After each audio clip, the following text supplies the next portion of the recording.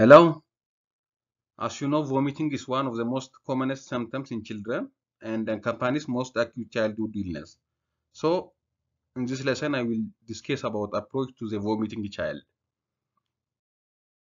As you know, vomiting is a forceful expulsion of the stomach contents through the mouth via contraction of the abdominal and the chest wall muscles.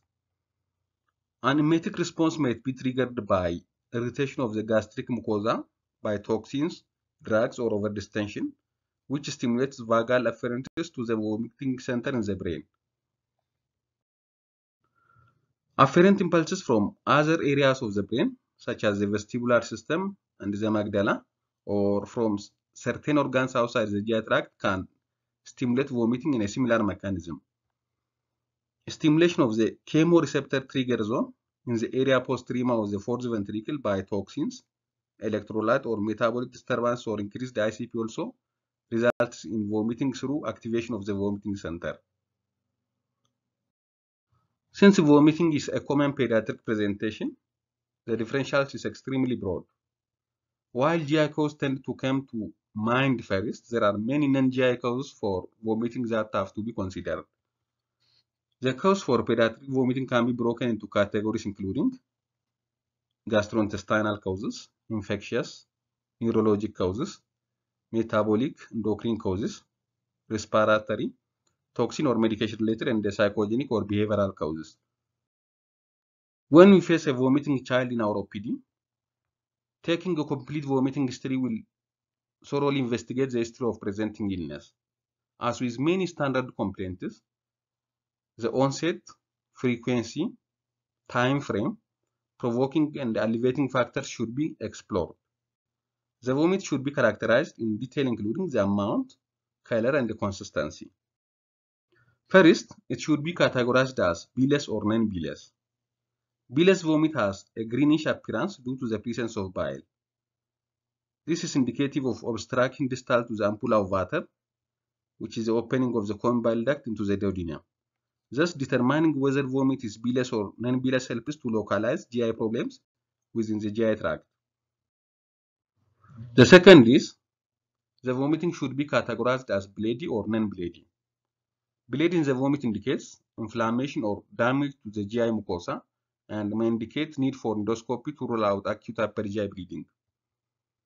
The third is, the vomit should be identified as projectile or non-projectile. A projectile vomiting may point to specific diagnosis, for example, pyloric stenosis. True expulsive vomiting should be distinguished from regurgitation, which is not associated with retching or prodromal features like nausea, sweating, and tachycardia. So, regurgitation do not have prodromal features like nausea, tachycardia, or retching, while vomiting do have those things. The fourth is, the age of the presentation should be considered. The most common cause of vomiting in the neonatal period include gastroenteritis, malrotation, pyloric stenosis, tracheoesophageal fistula, and necrotizing enterocolitis. But there are also other causes for vomiting in children. In infancy, common causes are gastroesophageal reflux disease, gastroenteritis, bowel obstruction, milk protein allergy or UTI, or any other thing. In children, one must think of gastroenteritis, DK, UTI, post-tussive vomiting may be due to pertussis, increased intracranial pressure, and in adolescents, gastroenteritis, appendicitis, DK, and increased intracranial pressure are also the differential. The fifth one is, one should determine whether the child is febrile or afebrile. The presence of fever with vomiting increases the likelihood of an infectious etiology. One should also ask about the presence of any associated GI symptoms, such as nausea, abdominal pain, distension, diarrhea, and obstipation. Infectious symptoms should be listed, including fever, dysuria, ear pain, cough, coryza, shortness of breath, and meningismus. And other important associated symptoms to ask about are headache, change in vision, polyuria, polydipsia, weight loss, just to rule out increased intracranial pressure or decay. Finally, it is very important to elucidate the child's hydration status. So one should always ask about oral intake, urine output, tear production, and the weight changes when we face a vomiting child.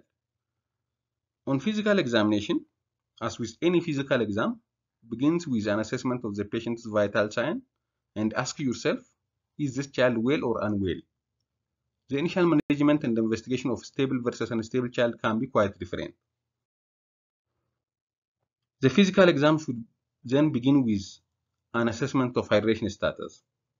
The examiner should assess the fontanelles, skin turgor, mucous membrane, look for objective measurements of stool and the urine output. A rough abdominal exam should be performed. So look for abdominal distension, mass or visible peristaltic inspection.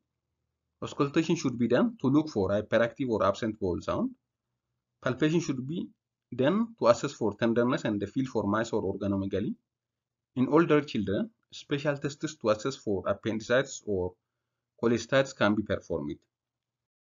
In addition, a neurologic exam should also be done to rule out signs of increased intracranial pressure, examination of cranial nerves, and examination for evidence of CNS infection. Lastly, particularly in neonates and infants, the presence of dysmorphic features, ambiguous genitalia, or possibility of congenital adrenal hyperplasia or unusual odors for metabolic syndrome should be noted, as they might point to underlying congenital or metabolic causes. Investigation should also be based on the history and the age of the patient. For instance, a 3-month-old with vomiting, fever, and lethargy is at high risk of sepsis, so this child should receive a full septic workup. An older child with history of clearly suggestive of AG likely not require any investigation.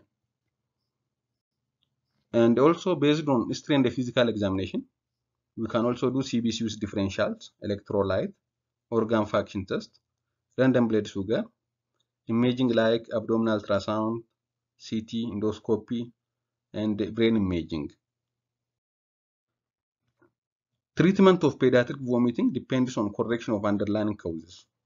Symptomatic relief for gastroenteritis can be achieved through the use of antiemetic agents in infants and the children 6 months of age and older with ondansetron. All children with vomiting should be assessed and treated for dehydration and electrolyte disturbance. Mild dehydration can be treated with encouragement of oral fluids, and moderate to severe dehydration should be treated with IV fluids. This is all about approach to a child with vomiting. Thank you for watching.